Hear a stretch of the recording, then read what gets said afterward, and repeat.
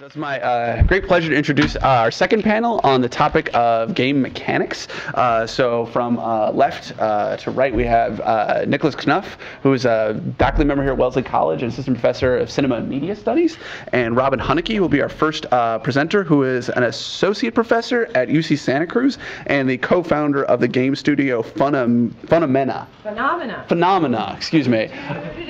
And I should have emphasized to a greater extent, the first two panels were intended to be conversations between designers and writers. So me too was here as our visiting designer, and Lee is a writer. So Robin is our designer speaking on the mechanics panel, and Patrick Jagoda is newly associate professor of English at the University of Chicago, who will be as functioning as our critic. So with that, I don't want to take any more of Robin's time, and thank you all for joining us. Well, first of all, I just wanted to say thanks to the event organizers, and obviously congratulate them on a fantastic show. It's lovely to be here on this Friday afternoon and to think and talk critically about games. Before I talk, I wanted to give a special shout out to one of the MFA students I work with at UC Santa Cruz, Marcelo Villanueva, for his helpful conversations of late about what it takes to conduct a values-based practice. When I was asked to speak about Jason's work, I thought for a long time about what to say, especially since he's going to be sitting here in the room, and we've known each other for quite a while.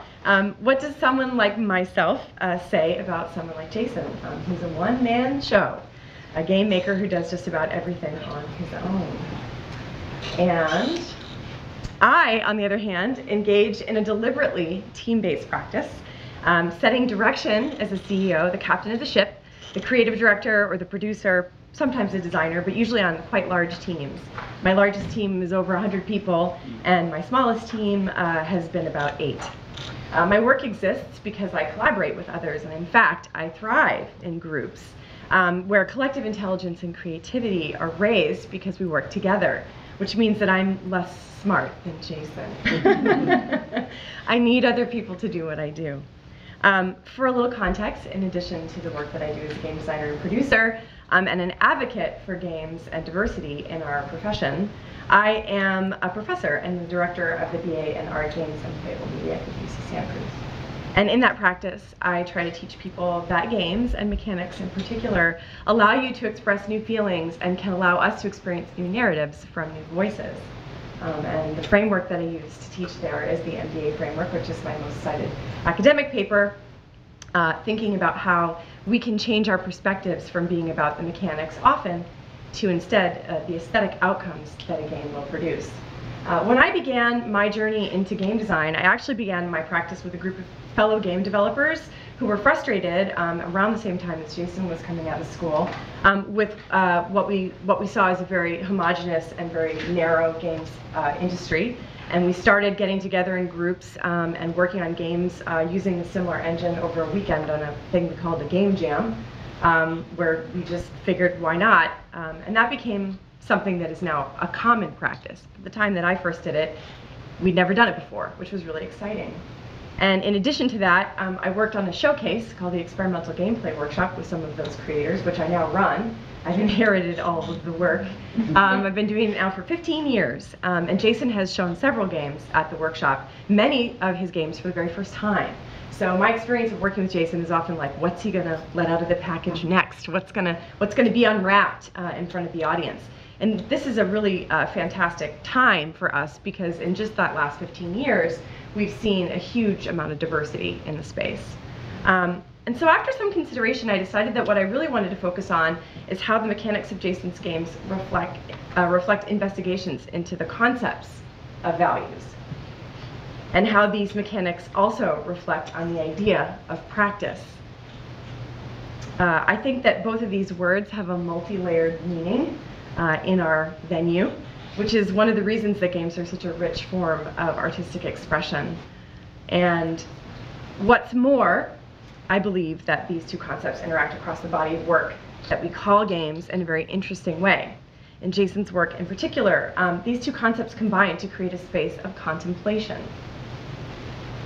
where we can think about our own choices and how we conduct ourselves in the brief time that we have on the planet and why we do the things that we do.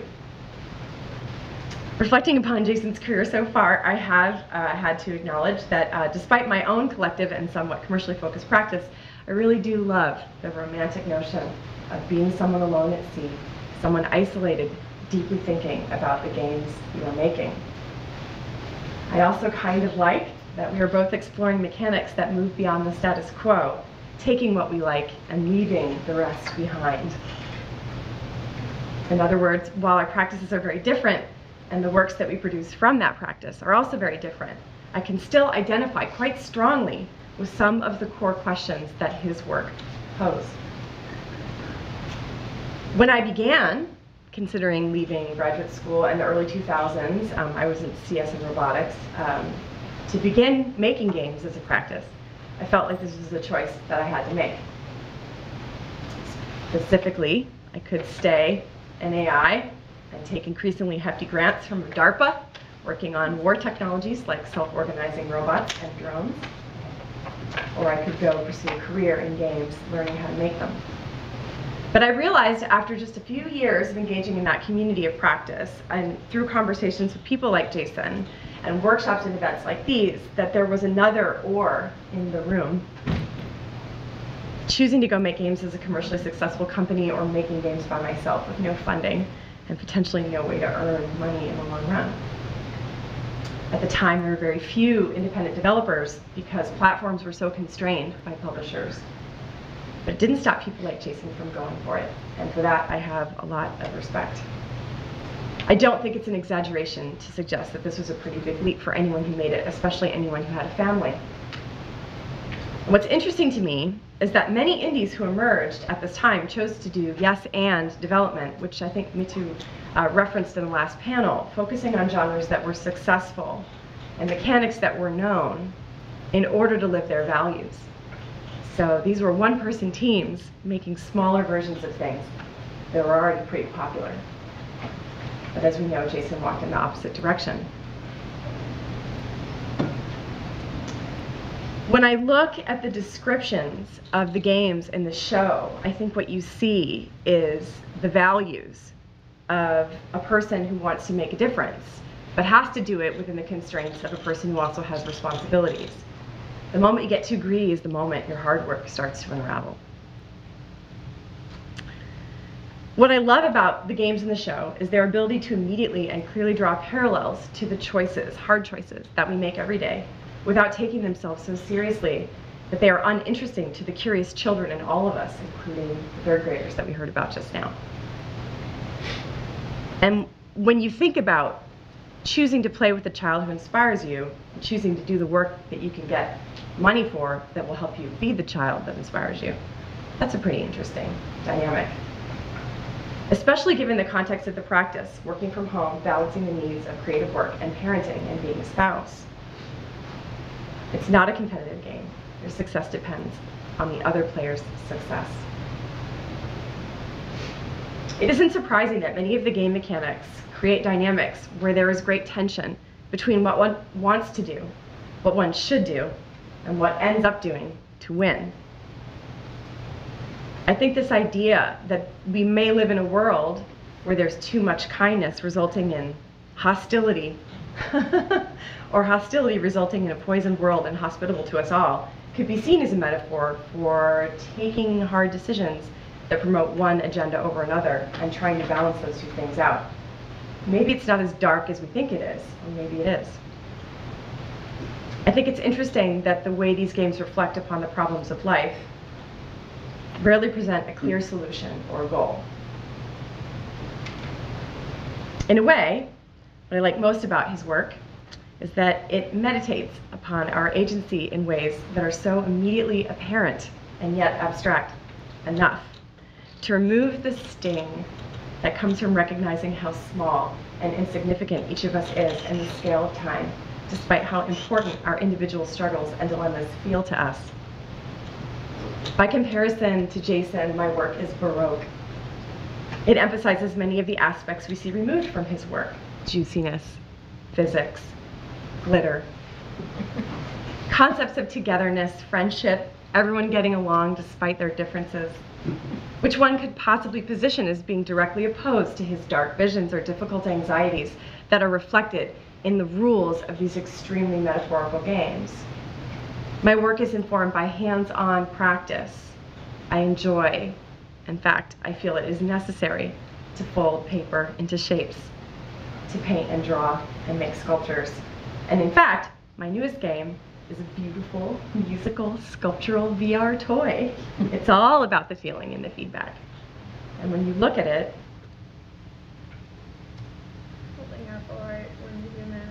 you can see that it's a world built to touch. It's supposed to look like a painting that came to life. It makes me giggle. And when I build these things, what I'm thinking about is how do I touch people? How do we touch each other? So in a way, it's all about the feedback and the feeling. And in a way, I think that means that despite our very different practices, we are both working, walking, rowing, sailing, to new places, which makes us the same. Off the grid, beyond the wire, to places where other developers wouldn't go, because it's unclear that these areas actually would sustain life. Literally out into the wilderness, into the desert, into the middle of space, into oceans of unknown. I was mostly drawn towards exploring human emotions because I saw so little of that being done well interactively. Making games is difficult and time-consuming, and I couldn't imagine doing it casually. I couldn't imagine going through that lengthy process to make just another blank. Much more reasonable to make the world's first blank instead, I suppose. Call it a blue ocean strategy from an interview with yours truly. These are values. It is our values that guide us in a vast space of possibility. It is our values that let us know that we are heading in the right direction and that tell us we are getting there step by step. Jason's games are a prime example of what living your values as a practice can produce. Whether you identify with the protagonist or empathize with the victims, understand yourself in the context of his narrative framework, or see them, as Mitu did, as a point to start off expressing your own viewpoint, you can sense that they come from an attempt to do this work from the heart of the value. In a world where distraction and avoiding reality can become increasingly attractive and equally dangerous, it is critical that we examine the work that we do and understand how it both reflects our models and our values, and how it can enable us to have conversations about them, even when those conversations are a bit awkward. I personally realized that this is a false choice, imposed by a framework from above that wants us to believe that we should cede the territory of commerce to those who don't support art. As platforms open up and creation is democratized, we have the right to publish and sustain. But even then, there is the call. A life dedicated to expressing in this medium concepts focus on how we experience our lives, how we view time, how we understand our power within an unfathomably vast universe, where we are as about as important as a speck of dust. That's something. That's a practice, I believe, that is worth living. And I think that Jason believes this too. And for that, I thank you.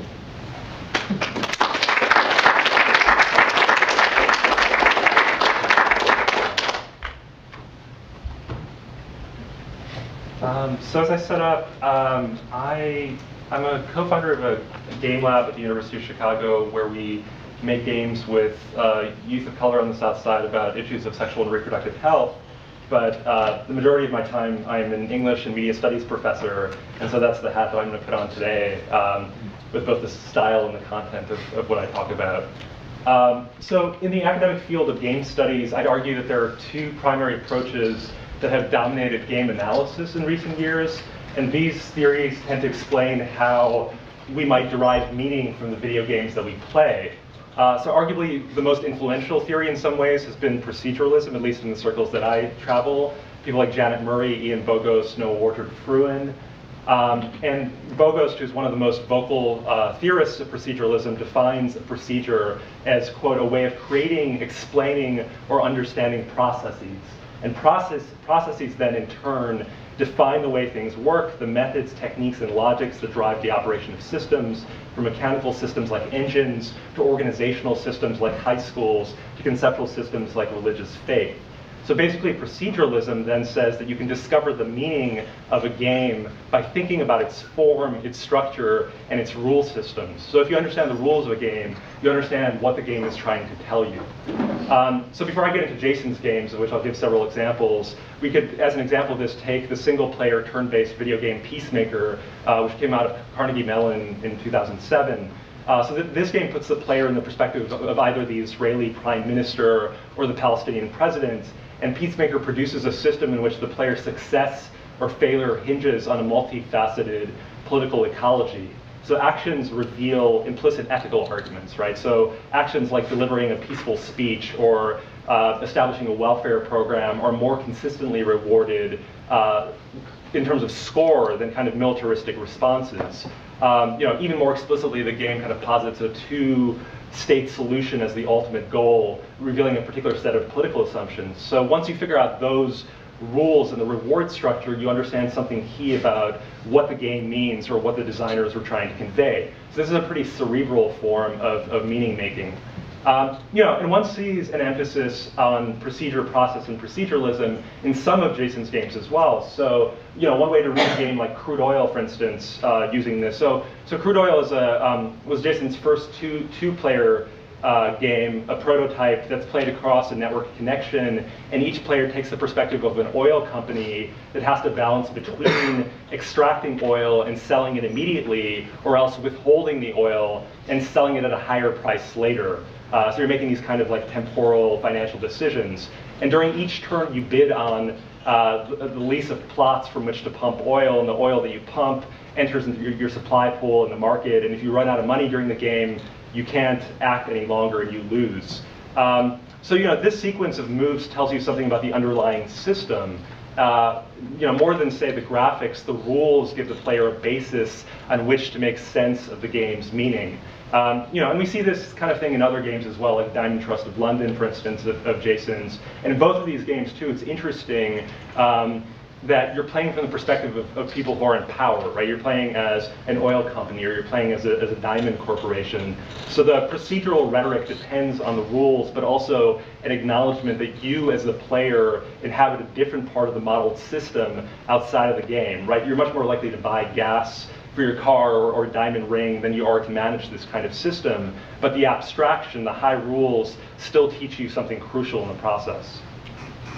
So the second major approach to game meaning, and Me Too was gesturing towards some of this earlier as well, is something called the anti-procedural or play-centric approach.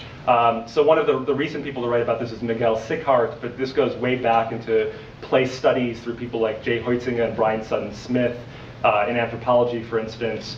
And Sicart goes as far as to claim that games don't matter, that only the forms of play that emerge from games matter.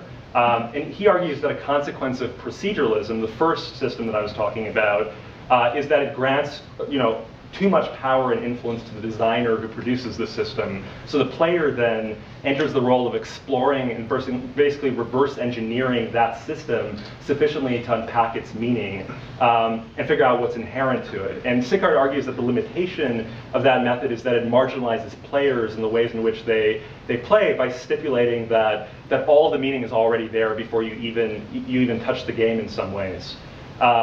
So for him, the rules matter less than the ways in which players interpret, test, and transform systems. So just to read one quotation or a couple quotations from his book, Play Matters, he argues that system-centric design thinking, the idea that because games are systems, they are important, is contrary to the way these systems are experienced.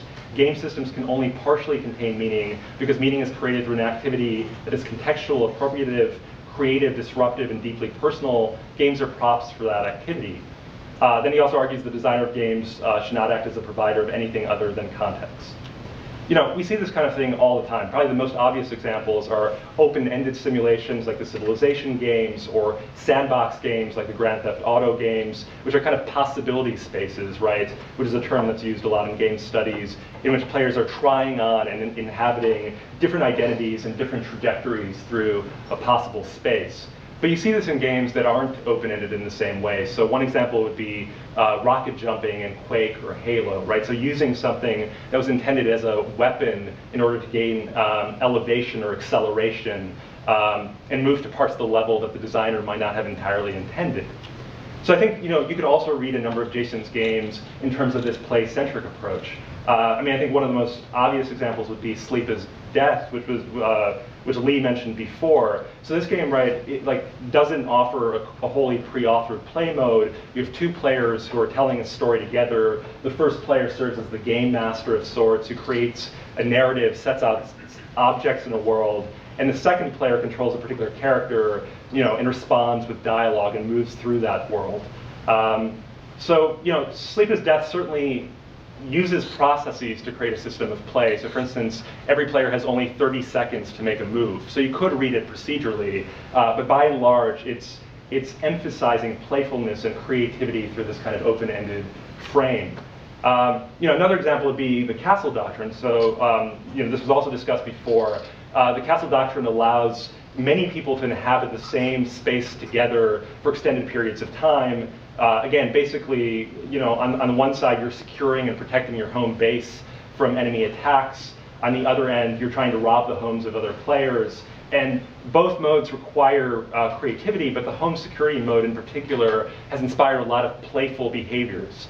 So in the catalog that Michael and I put together of Jason's work, we do an interview with Josh Collins, who is one of Jason's top players across a number of different games. And this is a long quotation, but I want to read it because it really gets at the heart of this kind of the kind of playfulness that is afforded through some of these games.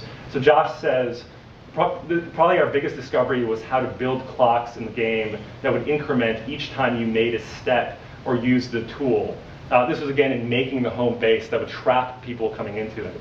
So my brother Joel came up with the initial discovery of their possibility, and I was able to come up with a practical design. Once we revealed our discovery to the community, it had a large effect on the game, and houses making use of clocks in interesting ways became common. Jason initially wanted to remove the possibility, but we were able to convince him that because of the large amount of space required to create a clock, they were not game-breaking. Through exploring the electronics, I learned fairly quickly that the possibilities in the game were countless. While I was active, I kept working on making smaller and smaller clocks and counters, and just when I thought I'd reached the limits of miniaturization, I discovered a way of making it even smaller. Just working on solving challenges we set ourselves up with the electronics was fun on its own. Joel hardly even played the game. So I like this in part because it's interesting that the game became, in a way, secondary to the playful affordances of the system that Jason had set up. So in many ways, this accords with something like Miguel Sicart's view. Okay, so to summarize so far, we have this procedural approach which focuses on rules, underlying systems. Then we have the play-centric approach which focuses on what you do in a game. And I think one thing that both approaches have in common is that they don't tend to focus on game mechanics in particular, even though game mechanics are parts of these conversations. So whereas rules are nouns in some way, I think of game mechanics as verbs, right? They specify what you're doing. You jump in a Super Mario game, you shoot in a first-person shooter, and mechanics kind of mediate between rule-bound situations and the player's affective experience of them. So in game studies, mechanics have a great deal to do with how we make meaning. And mechanics don't merely define feelings, right? In the sense that jumping may elicit one kind of bodily sense, whereas targeting evokes another, right? We could say that mechanics have affordances. They have many different ways that we can take them up. So jumping might inspire elation, a sense of freedom, curiosity, a sense of precarity. Targeting might induce a sense of malice, of satisfaction, of the sense of connection to a target, which is the way Mackenzie Wark writes about it, or a feeling of bodily extension through the world. So there are all these multiplicitous ways of thinking about mechanics. And when we think about mechanics, we could, for instance, take an example like blocking in a game like Settlers of Catan, right? Blocking another player from achieving what it is that they're trying to achieve through their strategy. And it's interesting that with an affordance like blocking, people oftentimes go to wasteful lengths to negate a threat or regain a sense of safety, even if it's utterly futile, even if it's not the best strategy, right? So there's a kind of interesting series of affects that's afforded by something like blocking. And blocking as an abstract mechanic is interesting to track across a lot of different games, right? It operates very differently in Settlers of Catan than it does in like a tower defense game or something like that. You know, and in art games, and I'm kind of coming up to Jason's games at the end of this, you know, mechanics, like one of the most interesting places of experimentation in recent years has been precisely mechanics. So a game like Jonathan Blow's Braid, for instance, you can reverse time and manipulate the flow of time itself as a mechanic. And that produces an emotional reflection on issues of error, of forgiveness, right? These really heady, or not heady, but really emotional themes. And you ask yourself, you know, what would I be, what could I do if I could reverse time? And this is a game that both speaks to that at the level of personal emotions and feelings, but also issues like the atom bomb and these kind of world historical tropes. And I'll bring this game up too really quickly because I think it's a really nice example of a game that distills something down to the mechanics. So this is a game called Hush, which is about the Rwandan genocide, also not one of Jason's games. But the game concerns a Rwandan Tutsi mother who tries to calm and quiet a baby in order not to be discovered by Hutu soldiers. So basically the game's mechanic is noteworthy in the way that it simulates patience. It's basically a rhythm game like in a sense Dance Dance Revolution or Guitar Hero, but it asks for slow response. So letters responding to song lyrics fade in and out, and you have to press the right key at the apex of brightness to calm the child and keep her from crying. And if you don't do that, you and the child are both killed, right? I mean, it's this extremely dark ending to a very short, usually like 5-minute game. But the mechanic here doesn't represent anxiety, right? It simulates the very feeling of anxiety and marks the player more for that. And this mechanic also, I think, produces meaning by generating empathy and putting the player in this kind of precarious position of powerlessness, which is something that we don't experience very often in games, or more so, thankfully, because of, you know, Robin's games, Jason's games, and people in this room.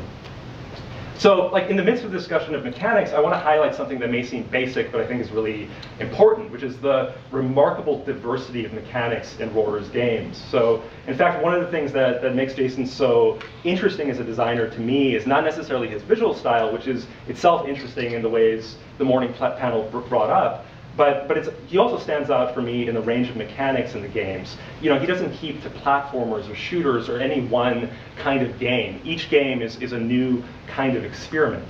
So just to take a couple examples to close things off, we could take the 2008 game Police Brutality, which is, again, this kind of prototype that Jason made for the Escapist magazine. That was part of the game design sketchbook. You can play it in the gallery downstairs. So basically, Police Brutality is a point-and-click strategy game that thinks about possible approaches to limiting police brutality and the escalation of violence that accompanies it. And in this very short game, you're in a room where a public event is unfolding, and basically police infiltrate the event and begin to drag activist figures out of the space. And the room is filled with 3 kind of spectators who are terrified, so the red ones, those who may consider helping, who are marked in yellow, and those who are ready to help, who are marked in green. And the player can only click on and activate spectators who are already ready to help, the green ones. And if you click a yellow icon above these figures, it allows them to shout and spread you know, this kind of message across the room.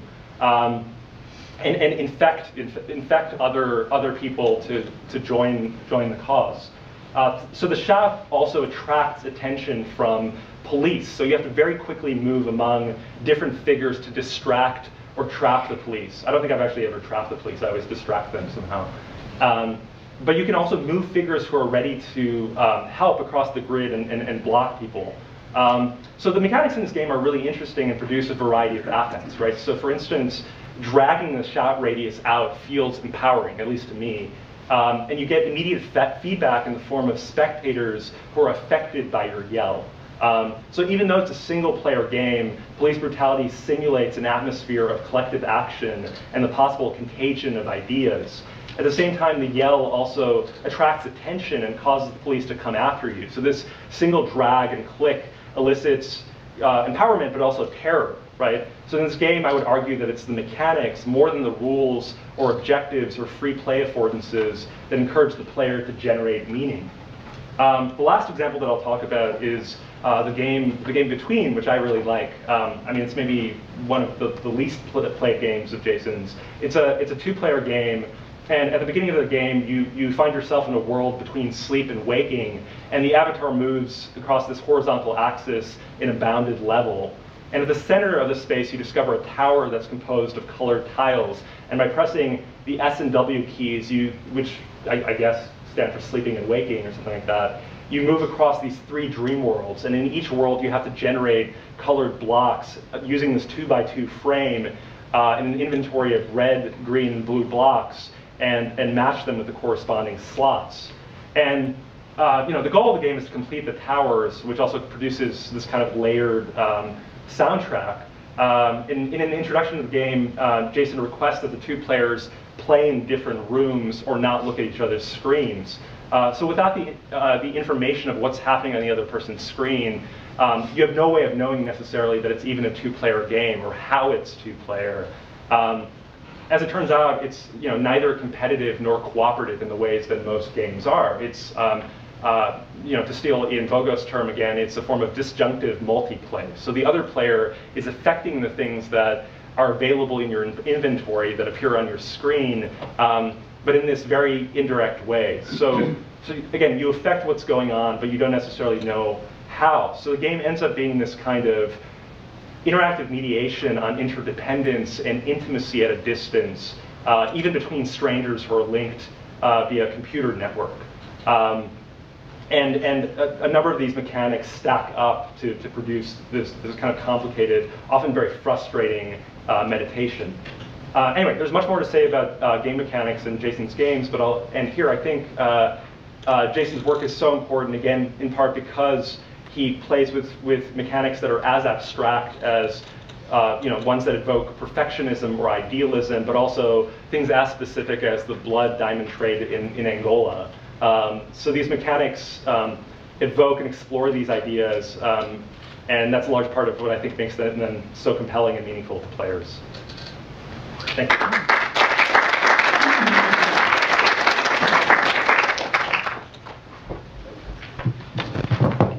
Great. 2 very, very interesting presentations and a lot of stuff for us to talk about together. And I just want to start off with a couple of questions, and then I'll quickly open it up to all of you, because I'm sure there's a lot of things that you want to ask our speakers. And even though I may direct questions at one of you, hopefully both of you can join in. And if Jason, you want to join in too, I think you could do whatever you want. So, and this question goes to something you began with, Robin, and this may be a place where Jason wants to join in as well, because you're talking about sort of the relationship between solo practicers developing things and your interest in collaboration and groups, and you use this word smartness, and I want you, and I want to unpack that, because there's very different skills that are required to do these things, different types of smartness overall, if we're going to think about it on a continuum, and that might tie in as well in some of your comments later in your presentation about tactility, right, and how you can keep some of that tactility when you're managing a team of 100 people versus if you're doing it yourself, you're dealing with that tactility all the time, including dealing with missing a semicolon and your code not compiling and having to deal with those sorts of complexities. So maybe you want to. Yeah, I mean, I think actually the way to put it is that there are multiple types of intelligences. There's, body intelligence, your body has many brains and all these sort of things. And so it's sort of taking the piss to say that Jason is smarter than me, although also kind of not. I mean, I think there's something very difficult about engaging in a practice where you are the person that sets all the boundaries, you are the person that makes all of the mistakes, and you are the person that's responsible for all of the commentary and all of the response. It's difficult to be a solo creator for certain reasons. It has its affordances, obviously. You don't have to tell anybody why you want to do something, and I'm pretty good at that now. Great. But I also think that there is something really valuable about being someone who can inspire the individual to take risks, and I think there's something very important about, as a community, letting everybody know that you don't just have to be able to do it all yourself. I think in a way, even though I am a person who knows that my practice is more valuable because I can get to work with people like Kate Takashi and Clive Hernandez and all the other fantastic art directors that I work with. I hire artists, as Frank said. I mean, I can draw, but I can't draw that well. You know, I mean, my concept arts are, you know, it's effective, but it's not something that I would want to expose everyone in the world to for hours and hours on end. And like, I know that that practice is more valuable, and yet there is something, and I wanted to kind of get at in my talk of like, we idolize and I think in some ways lionize these people who have the strength of will and the stubbornness, maybe, or the passion. I mean, you can put different words on it, to organize and compartmentalize their lives so that they can engage in this kind of practice. And I think Jason can speak to it himself, but he's made some very explicit choices about how he lives, where he lives, what he does day to day, how he engages with his family, how he engages with his fans, to sustain and develop a practice that is in opposition to, in many ways, the patriarchy. And I think that's hard to do. It takes effort. And yes, maybe his backpack had more privilege in it than some others at times, but I think in the end, once you get out there into the desert, that doesn't really matter. It's only what you remember to bring, you know, and what you have the fortitude to find when you're out there. And I think that's a challenge. It's really a challenge, and I have a lot of respect for that. At the same time, you know, I want people to understand that not all of us have to do that. There are other smaller but just as meaningful sacrifices to be made in collaborative work, in engaging in a community, in becoming a professor, teaching, in becoming a coach, becoming a mentor, reaching out to help someone in pain. These are all things that that happen day to day on collaborative teams that I think are somewhat, they're missing in somewhat from solo practice. And they simplify that practice, but then they also, they divide it in a way that makes it very different from what I do. So that was what I wanted to get to, without holding forth for too long, because it's, you know, it's Jason's thing. So I wanted to sort of respond to Robin's point about me being brave or whatever. Yeah, right? that's right. So just as a counterpoint to that, I got to see Robin's office for the first time. I was at a party during GDC where I came to this really kind of amazing office in San Francisco, and all these people buzzing around working on more than one project in parallel in there, and all this concept art on the wall and everything. And I was like, how long have you been in this office? And I think you said like 5 years, something like that. 3 years. I mean, some number of years. It wasn't like a new office, right? Yeah. And I was like, I walked away from there thinking, wow, Robin is the exact thing that you're thinking about me. Is like, Robin is really brave. She has so much. She had to like fund this office in San Francisco for this number of years, working on these very risky projects with recruiting all these like, you know, high value employees. This is not a cheap endeavor here. And I was talking to my friend Tom, who was seeing the office for the first time. This was my new collaborator, my new game. You know, like, wow, like I would be terrified to like, you know, take investors' money, have an office, hire all these people, and have all of them depending on me and my vision. You know, and like this seems like takes guts. Like I would never be able to do this, right? So it's like from the other side of like the fence, it's like that. You know, here I am. I'm not taking like, you know, I'm like have my friend, my lifelong friend working on my next game with me, and I'm literally paying him like $700 a month to just barely buy groceries for him while we do this very risky project on our own. But like, there's so little risk, right? I can put out Cordial Minuet and it can lose $14,000, and it's not that big of a deal, right? Because I don't have like a whole company, right? Jonathan Blow puts out The Witness and it loses money. Like it's like the end of the world for a lot of people, not just him. Thank God that everyone bought it. I mean, Patrick, do you want to talk about working with communities and? Yeah, I mean, my practice has always been collaborative. I mean, so we have a very small team, and we're making games that are much more on the educational end, not on the art end. So we basically have one person per role, you know, developer, maybe a couple of designers, somebody working on graphics, somebody who's working on optimizing things. But you know, I super admire Jason's work, in part because I've never been brave enough to pursue that kind of auteur practice. But similarly to Robin, I mean, I find it extremely rewarding to work with other people and to have so many of my blind spots caught along the way. I mean, I find it very educating in real time, to be reminded of what I'm not seeing, and vice versa, to have these kind of ongoing conversations. And I guess maybe to pick up on this again, this question of how does one remain tied to the game and feel it when you have a very large team and you're managing it, or you're trying to teach, you're in an academic situation, you're also trying to teach people how to work with these tools. How do you actually stay attached to it? Both of you. Do you want to? No, you go first. Okay.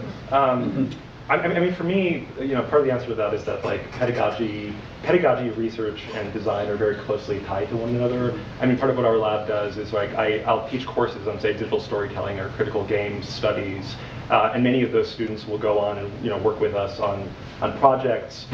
We'll make small games, oftentimes board games, card games. We're working on some digital stuff now, but we also have researchers who will come in and evaluate the effectiveness of that game according to different rubrics, again, because these are games that are supposed to have learning outcomes around, say, sexual violence education and things like that.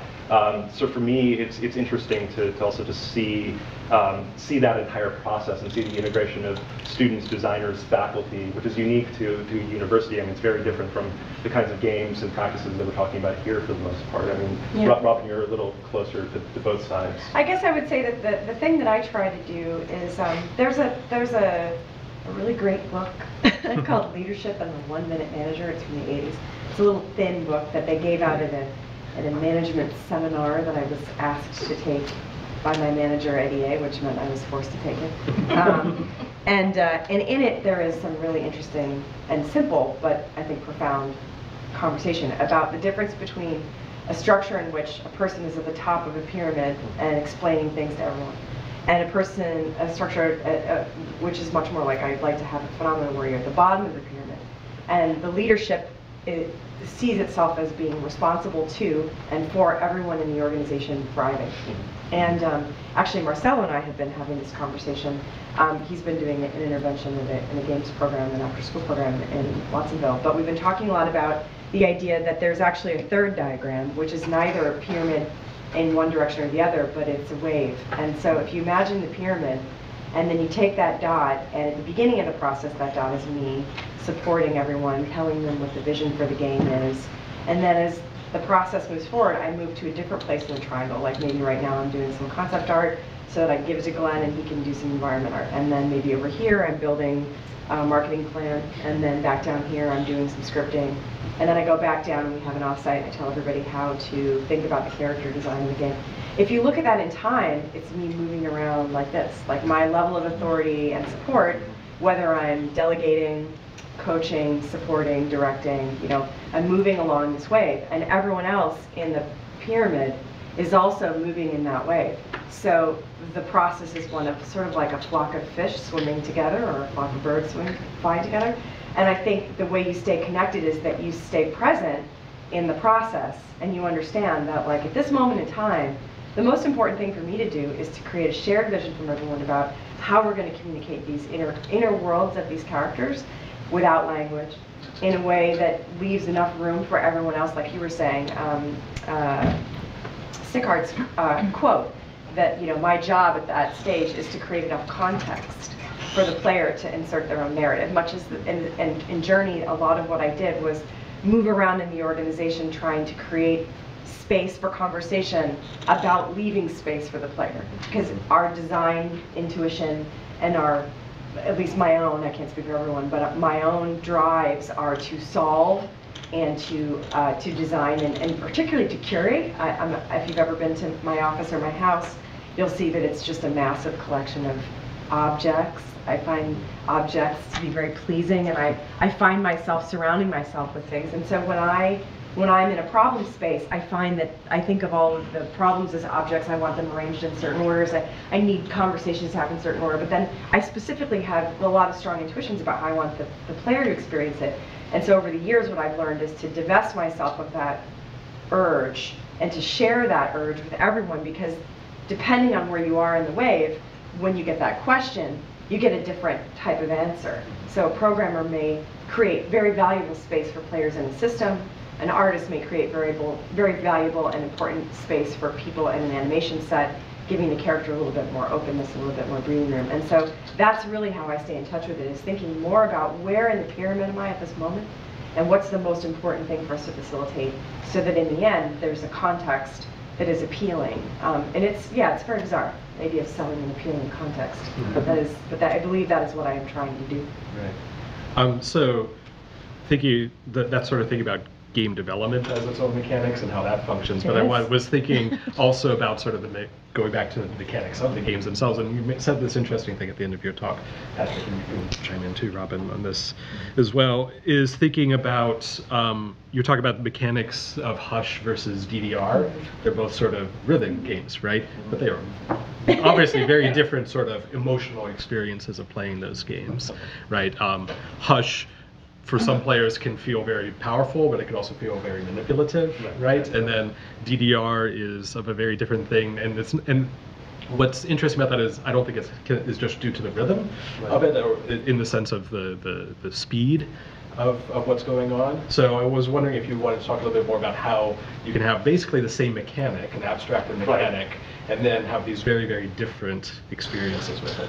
Right. I mean, this was kind of like even with a basic example of jumping, right, or something like that. Like, I mean, in Super Mario World or something like that, right? I mean, like, again, when you jump, even in a single game, right? I mean, there is a sense of like, you know, freedom or flying in a game like that, right? I mean, like being able to just explore the space and like play around with your cape and be able to swoop and move around.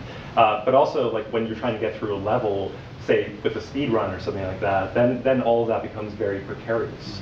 Especially if you're not an expert player, or you're trying to get your time up at a kind of early moment. I mean, with Hush versus DDR versus a number of other games, I mean, there's also a question of like duration, and maybe this can get us back to Jason's games as well. I mean, especially the kind of the earlier games are all very short. I mean, Passage, for instance, which Mitu was talking about before, you know, and potentially some of the other games as well. I mean, Transcend can extend out for a longer period of time depending on how skillful or not you are. But I think, you know, there's a kind of potential power in a game like Hush or Passage because of how short it is too. And the fact that it distills such huge themes within the course of a very small world in the course of 5 minutes. And this is not to say that like long experiences can't be really emotionally impactful. I mean, I design mostly alternate reality games, and those can last weeks at a time or months at a time, and you're really trying to achieve something very different in that kind of context by creating a world that people are inhabiting over the course of a very long period of time. So again, like it's just, there are different affordances with mechanics and also with the duration of different games.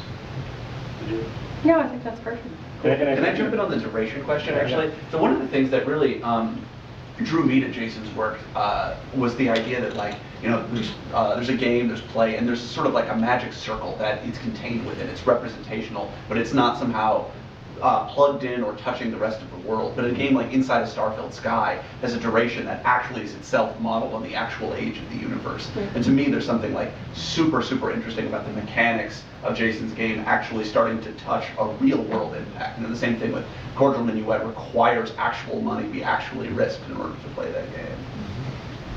Great, so let's open it up to people from the audience. Anyone have any questions?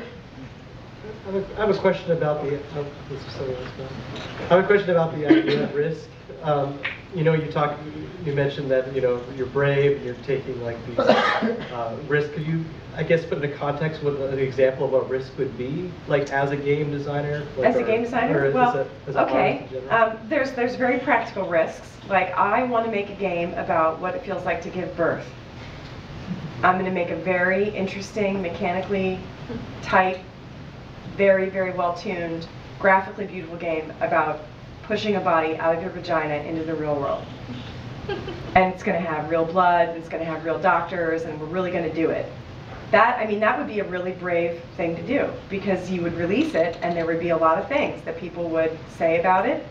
You would know that when you took it out into the real world, that some people might find it violent or triggering. Some might find it sexual in some creepy way. You know, there's all kinds of stuff out on the internet, right? And like in the end, if you were to really say like, no, I really want to represent the beauty of birth, but I also want it to be real and like physical in a way that like matters. And then let's say you were a man. or you were transgender, or you were a woman who'd never had a child, then you add a layer of political risk on top of that. What if you took that game and then you showed it somewhere and small children saw it and they didn't understand yet where babies came from because they were raised in a household where they were told they came from the store? And I mean, there's all kinds, and then of course, you're going to charge money for it? Are you going to be able to put it up on the App Store? These are all questions that come from the idea of engaging in a practice of like, no, I really find this fascinating. Like, I personally find this fascinating. I have no children. I probably will never have kids, but I think that I've read a lot about the politics of birth and cesareans and class and race structures related to birth, especially in the in the 70s, 80s, and 90s when we were evolving birth technologies. I'm really interested in the idea of premature births and the care of young babies that wouldn't be able to survive except for medical technology. But am I going to make a game about it right now? Probably not, because it would be beyond the envelope of the sorts of risks that I take. But my friend gave a talk at GEC of all these awesome game jam games she wants to make, and that was one of them. She was at a game jam and she wanted to make a game about giving birth to a baby. It ended up being a racing game where you're trying to race a woman to the hospital before she popped a baby up. That was the amount of risk that her team was willing to take with her on that journey. So I think those are all the sorts of, there's practical risks, there's artistic risks, there's political risks, there's the performance risk of actually making a game about a subject. Many of my games are influenced by life experiences that I don't particularly share because I don't necessarily want to say, oh, this game is representative of what it feels like to get divorced, or this is representative of what it feels like to, to lose a friend to heroin overdose. But I have had those experiences, and they're not pleasant, but they inform my work. But there's the performance aspect of getting on stage. When you talk about your design, how deep does it go? I think those are, and I think it's just like any other art form in that way.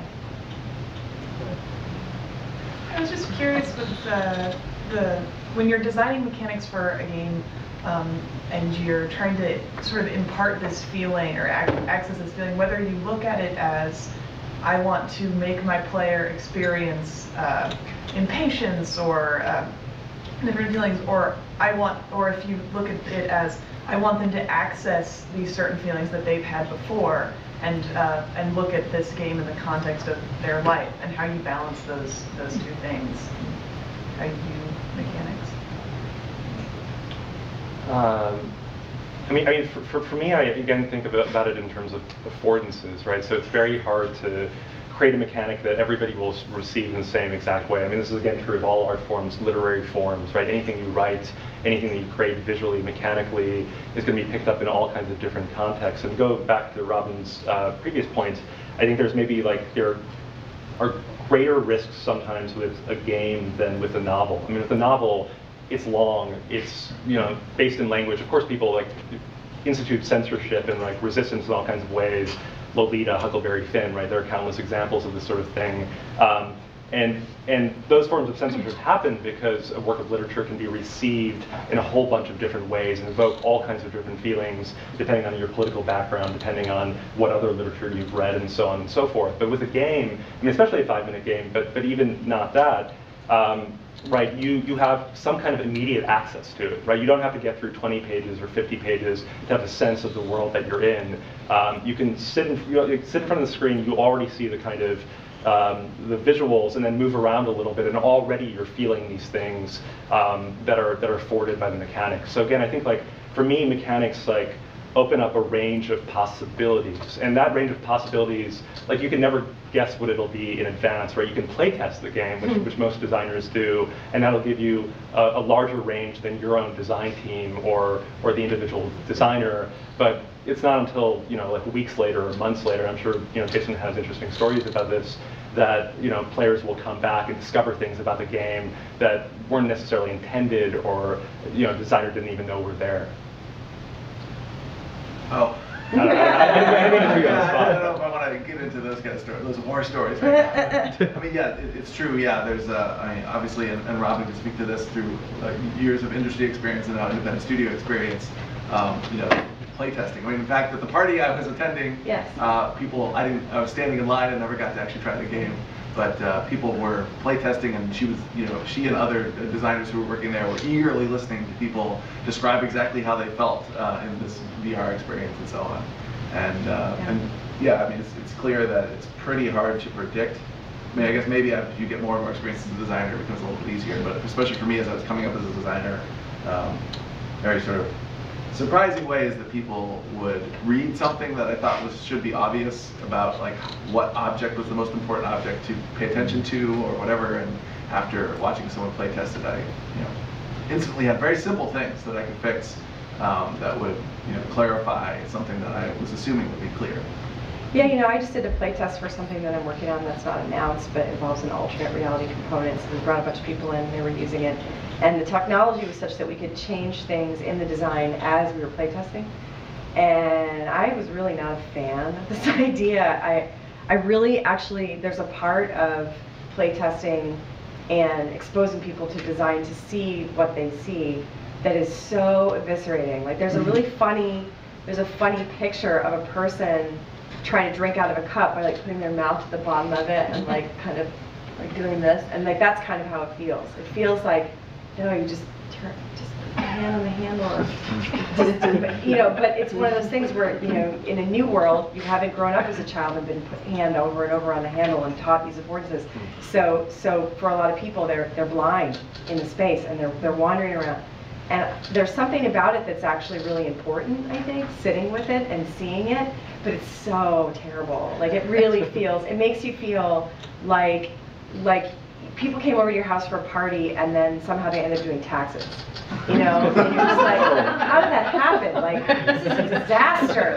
No one is ever going to come back, And you're like trying to give them, I don't know, Cheez-Its and beer, and they're like, this place sucks, And like, I really, but sitting with it is the way that I think you do find your way to that feeling. With the example I always use in this conversation with Journey is that for a long time, we had this problem where we wanted people to move through the world together exploring and to create this unique connection between strangers, but we had this mechanic where you could move to a thing and then get something. And we used it as like glitter. When we translated the game from a 2D prototype to a 3D prototype, we found that we had to create what Walt Disney referred to as weenies in the landscape that were like kind of glittery distances, so that you could, oh yeah, we gotta go over there to that set of flags. And in the game, it would be that the first person that got there would get them, until we realized at some point that we were inadvertently causing people to constantly compare the length of their scarves with each other. Why is theirs longer than mine? And it was really bad. And so eventually we had a couple of ideas. One of them, which was Genova's idea, was to make it so that everyone only had a wallet that held 20 bucks. So there would be money everywhere, but you could only ever take 20 bucks with you. That was the first idea. And then the second one that came through more playtesting was that I suggested that you not remove the items from their world, just yours. So when you play with someone, it looks like they're leading you goodies. And those two things transform the experience, like in a major way. And they seem so obvious, but it took us like a year or two to figure it out, of just people competing with each other and not getting along and not having a unique experience, not the experience that we wanted them to have. And so simple things like that, the movement mechanics, the way that you don't stand up and start moving until you face the mountain, all these things that we determined almost entirely through playtesting and having really, I think, difficult conversations with ourselves about why we suck so much. You have a question? I guess I was interested to hear a little bit about kind of the genesis ideas of the games that you all work on, and whether they come from a feeling or from a game mechanic, or what drives that initial inspiration for you? I think I already sort of spoke to this, but I am in particular always thinking about people, relationships, and the way that we interact with one another. Like, I'm incredibly sensitive to everybody's vibrations, I guess. I have really long antennae. And so whenever I'm in a city, the first thing I do is walk around and see all the people, and I look at the shops and the way people dress and the food they eat. I try to understand, like, what's the vibe, And so my games are kind of always about processing, I don't know if you could call them observations, but intuitions about why we do things. And so when I started working on Luna, the question I asked everybody for like a year was, why do we do things that we know are bad for us? Why does Little Red Riding Hood talk to the wall? Like, he's clearly not a cool dude. He's definitely not somebody you can bring home, you know, but she still talks to him. It's like, hey, mommy, let's have a chat, you know, and we all do it. Like, every one of us has done things that we knew in the moment were going to produce potentially disastrous results. Like, what if our partner walks in on us? You know, that kind of stuff. People do it all the time. And we know we're not supposed to do it, and we do it anyway. And like, why? You know, and so like for me, literally, I spent like, when I was, after Journey, when I was folding paper and thinking about Luna, I spent a year just going to people at bars and randomly in conversation asking that question. And then writing a narrative and thinking about the story that I wanted to tell about my own mistakes. So that's it for me. Jason, you have like a place where your ideas come from? Yeah, so I guess I wanted, like there was some quote I guess from the interview that Patrick and I conducted that you know, I talk about how you know, I've made 18 games or 18 computer games and then a couple of other games that are sort of more off computers. And I work on my 19th computer game, and each one is such an arduous, like such a process, right? It's like I think about comparing it to like Painter who had made 18 paintings or something, and when you talk about like, you know, coming up with this idea in a couple of weeks on paper and then launching off on this 1.5, 2-year-long very arduous engineering project to get this thing, you know, up and running and working at all, and you can't just sort of like kind of improvise along the way or kind of do it half. I mean, it's like sort of like trying to, you know, improvise a working automobile or something. Yeah. Like, just don't improvise it. You have to, you know, engage in pretty rigorous engineering to make a safe functioning machine. And so that process is so intense and so long and so drawn out and so becomes such a drudge toward the end. To get through it and finish it and ship it once you're tired of working on it. Unlike, you know, I mean, some painters who are doing very meticulous, very tedious painting probably experience something very similar, and maybe novelists might experience something similar. But it's just so, yeah, so draining basically that I feel like I really need to figure out like what is worth making a game about, right? Oftentimes spend a lot of time between games, just like, hey, I finished a game. Okay, what am I gonna work on next? I don't have like a folder full of ideas because the idea I work on has to be something I'm currently passionate about, or else there's no way in hell I'm getting through that 2-year process. If it's a little idea that I came up with 2 years ago that's sitting in a design folder and like it's kind of cooled off, like it's just not going to happen, right? So I then give myself like sometimes a couple of months until I come up with an idea that feels like, oh my gosh, this is the idea that I have to make. And where is that idea coming from, which is your question. That is coming from, you know, stuff that's important to me, right? Stuff that I am thinking about otherwise in my life, stuff that I'm talking with friends about, stuff that I'm marveling about, stuff that I'm going through emotionally. I mean, over the course of my career, you can see all these different kinds of things. Like I'm thinking about this thing that's going on with my family and my relationship to my kids and my relationship to my work, or I'm thinking about the passage of my life. Or I watched Don't Tase Me Bro on YouTube and was like just horrified by the fact that people are standing around this guy. This is happening. Why are they doing this to this kid on the floor? They're tasing him and all this. He didn't even do anything. He was just asking John Kerry a question. He wasn't even like being belligerent or anything. And now he's getting tased and we're all just standing here. Like, you know, and I said, you know, I've had people watch this video and it's like, I would have done something over there. And like, you don't know what this is like. No, you wouldn't have. You would have just been just as petrified as everyone else. I'm like, no, man, I would figure out how to organize the crowd and stop the police from doing, you know, like, and so that emotion that stirred up in me, you know, it was just a YouTube video. It was a meme, right? But you know, it was enough to make me feel like I had something to say about it, or I wanted to talk about, well, how could you handle this situation in a way that didn't get yourself tased too, right? And then, you know, other games that I've made about, you know, philosophical things that are really interesting to me, or like the game that I'm going to demonstrate later on today that I'm working on. You know, is about sort of big philosophical questions that I've been discussing, you know, thinking about for a long time, and having arguments with friends about for 5 years or more. We have time for one. Oh, no, we have no time. 1:30, Oh, we have class at 1:30. That's right. Thank you all. Okay, thank you. Thanks. Let's take the time up.